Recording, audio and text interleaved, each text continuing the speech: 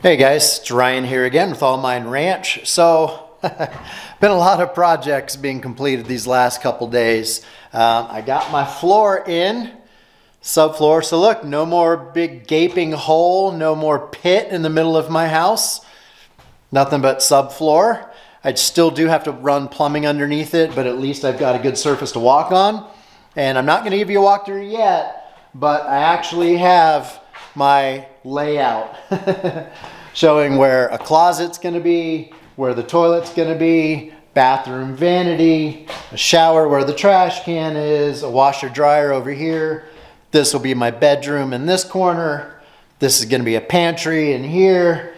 And these three power tools represent the kitchen islands, the kitchen cabinetry. Living room over there, office over here, and this entire central area, whoops, there we go. The entire central area will just be open living space. And I think right here against this wall, I'm gonna have a cabinet. I said I'm not gonna give you a full walkthrough, but I practically just did.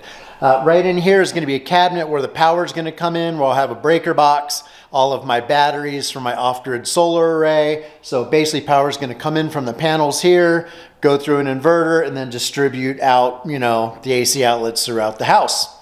So that's the tentative plan. But today, I need to get my solar panels. I'm using 12 of them right now for my tiny house. I need to get them into a rack. And instead of buying hardware, like mounting hardware and rails, aluminum rails that most people do for solar, I'm gonna use these 4x4s. God, that's really bright. I don't even know if you can see this. But I'm gonna cut a channel in this 4x4 and basically make a giant 4x4 picture frame with open sides that I can then slide the panels into. So they will go basically in this little, can you see that? Probably not. In the groove that's gonna be right here, that's gonna be about 1.1 1/8 deep.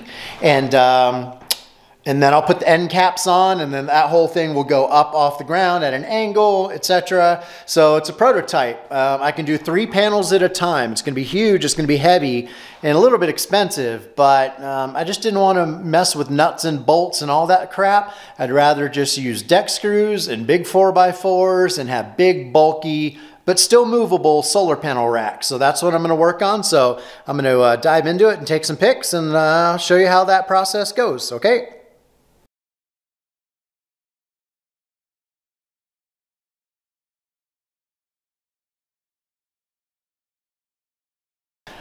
Okay, so I just made 2 passes with the saw. You can see I did one side, ripped it all the way down. I had to pause halfway down the board and move my clamp that was in the way.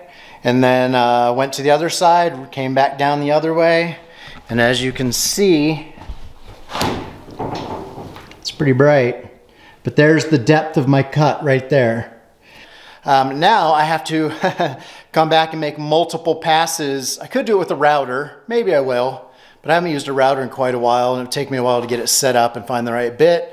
Or I could just move my little blade guide, my little edge guide thing, and come in and make multiple passes. Ooh, there's a big hawk outside. I love the hawks around here. Make multiple passes, get out all the center, you know, all this material between the 2 lines of the cut. Come back down here, get rid of all this material in here, and then chisel out the remaining material.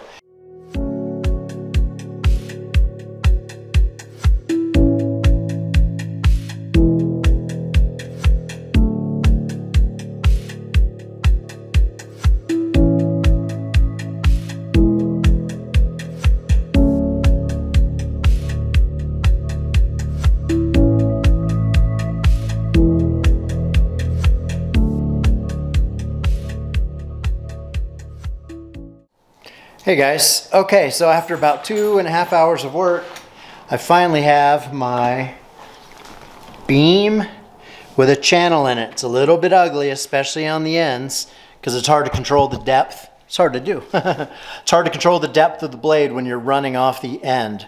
But I've got a relatively clean channel in the rest of it. My solar panel edge goes in there cleanly.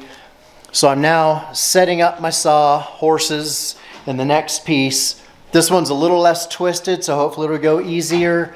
But I'm running out of power since I'm pulling power from my cargo trailer solar system. So I'm having to hook up the generator to feed the cargo trailer because it's down to 60%. And doing this with the circular saw and then the router, it's pulling a lot of juice. And I actually think I've almost fried out the bearings on my cheapo Chicago Electric 1999 special circular saw.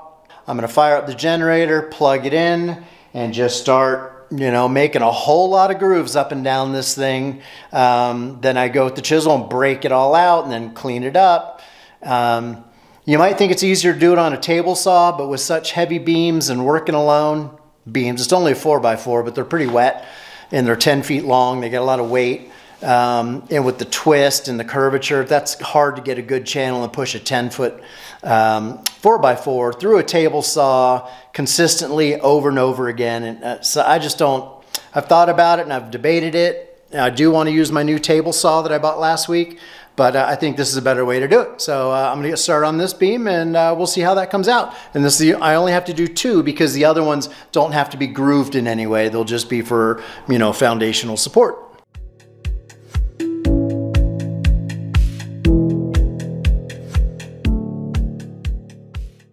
Hey guys, I'm going to cut the video off right there and do a part 2 and a part 3. Otherwise, it's going to end up being a half-hour long video, and you probably don't want that.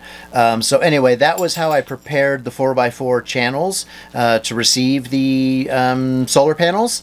And in the next video, which I'll be posting in just a couple of days, so make sure you subscribe if you're not already, I will basically build the whole darn thing. And there's going to be a part 3 that shows you how I make that a repeatable process and fine-tune it and improve the whole system. And Happy New Year. It's New Year's Day, New Year's morning, which is why I'm wearing this. It's really cold out. It's rainy, it's blustery, it's cold. We're going to get a hard freeze tonight down into the high 20s.